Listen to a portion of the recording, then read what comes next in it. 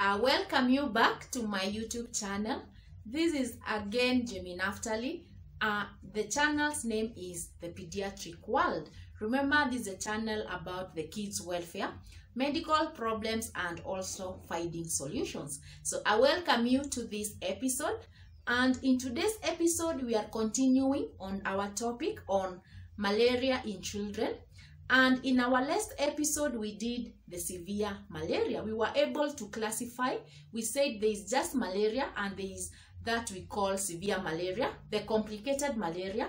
And we said, for example, the cerebral malaria. These are a form of severe malaria. So in today's episode, we are going to see what malaria is, the one that is not complicated. So signs and symptoms of malaria. How do the children with malaria present? So number one, presentation is fever, the hotness of the body. We said it goes up to 40 degrees Celsius, the temperatures. So this is what we are calling fever.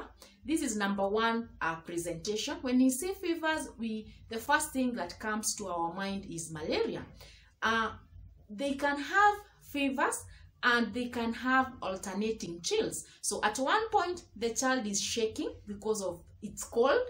Another time, the fevers are so high and we are saying up to 40 degrees. So that is one clinical presentation of malaria. We also have small babies present with irritability. So these babies are just crying, not feeding, they're just crying. So this could be a sign and symptom of malaria. They also present with convulsions, the shaking, remember the tremors. So they can have convulsions, the small children. They present with vomiting. If this child has vomiting, we can think of malaria the first thing. In bigger children, these children complain of headache. Also, the bigger children will complain of joint pains or generalized body weakness, and this could be a sign and symptom of malaria. So this is about just malaria. This is how these babies present. We can see it's not, because we are saying it's not complicated, you can compare these signs and symptoms with the ones we talked last time in our last episode on the presentation of a child with severe malaria.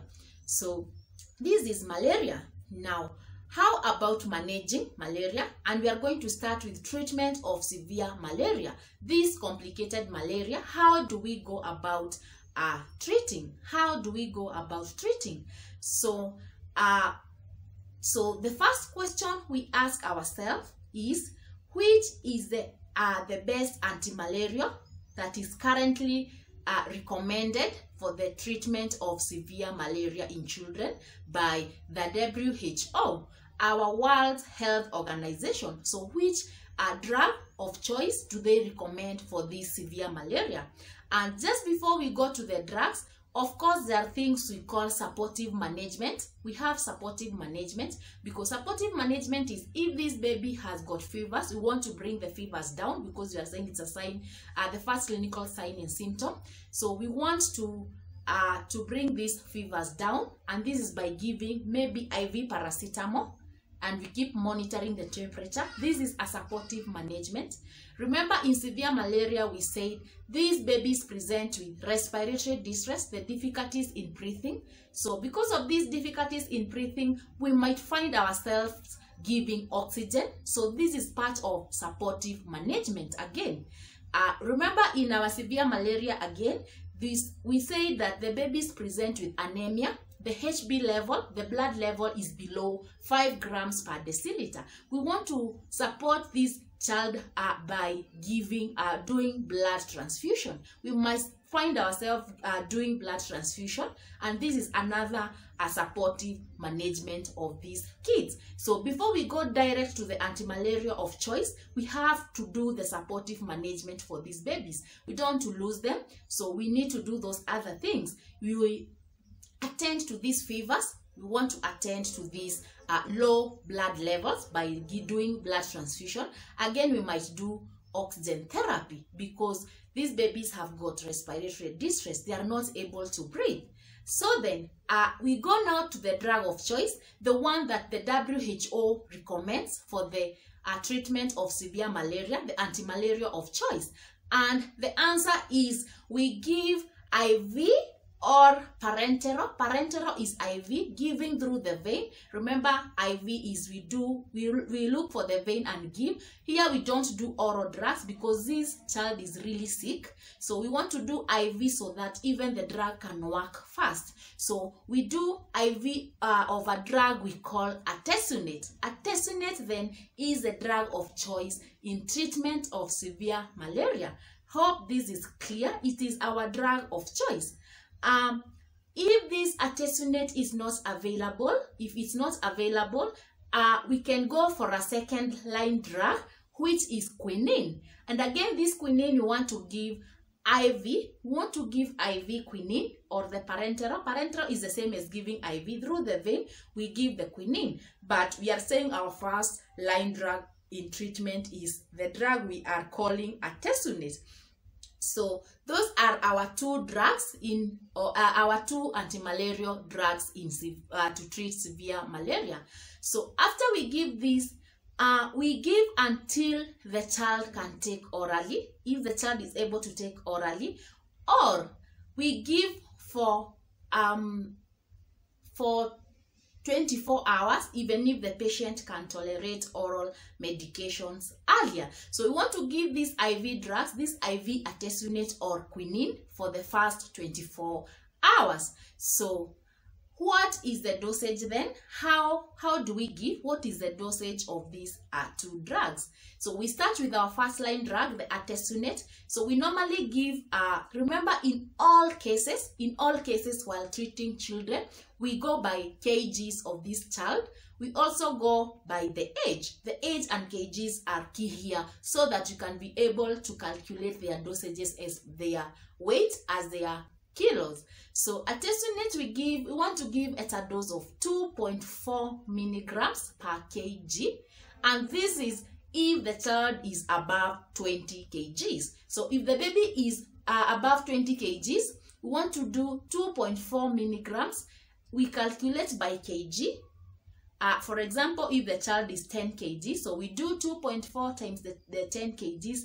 If the child is less, if the child is more, if the child is more than 20 kgs, we do 2.4 milligrams. And remember, we are doing IV through the vein, and also we can also give IM. If we don't get the IV access, we can do IM through the muscle. This is what we call IM. So, and we give at 0 hour, that is during admission. We want to give another dosage, the one we have calculated. We want to give after 12 hours, and we give at 24 hours. So we are giving at 0 hours, this is on admission. Repeat at 12 hours. We also want to give at 24 hours, and we are doing IV or IM. This is the 2.5 milligrams, and this is if the child is above 20 kgs. How about if the child is below 20 kgs? We give a dose of 3 milligrams per kg, 3 milligrams this time, not 2.4. If the child is below 20 kgs, we want to give a higher dose. So we calculate 3 milligrams per kg. Again, we want to give IV. And again, if the IV, through the vein is not accessible, we want to do IM through the muscle. So we do again at 0 hour. This is at admission. We want to give at 12 hours again. We also want to repeat the dose at 24 hours. And this is daily until the child can tolerate oral medication. If they are able, after 24 hours and the child is able to take orally, now we switch. We don't give any more IV or IM. We switch now to oral medication. And this we are going to see later what those oral medications are. So I hope this is clear. We are saying we are giving at, in all cases, if what is changing here is the dosage, and it is what is determining is the kilos of the baby. So we are saying above 20 kgs, we are giving 2.4, and below 20 kgs, we are giving at 3 milligrams per kg. We are doing IV. If you can't access IV, we are saying we can give IM, and we are giving at admission, that is the 0 hour. We are repeating at 12 hours, and we are repeating again at 24 hours. And from there, if the child can tolerate to take these oral medications, now we give the oral anti-malarial. So I hope this is very clear, and we are going to reach there for today so that people can digest, people can be able to understand. We want to go bit by bit. So thank you. This is the end of this episode. We shall continue from here. Continue subscribing, continue asking questions. Go to the comment section, drop your comments down there about these videos. Again, remember to share them widely so that all people can access these videos. They can be of help. The main aim of this channel is to create the awareness. We want people, mothers, to be aware and to create the know-how on what really happens to these children, the common illnesses affecting children while growing up. We want everybody to be part of management of these babies. So remember to subscribe, hit the red button. Please subscribe. Leave your notifications on, turn them on so that you are able to know every time I'm posting a new video. Thank you so much, my people. Till next time.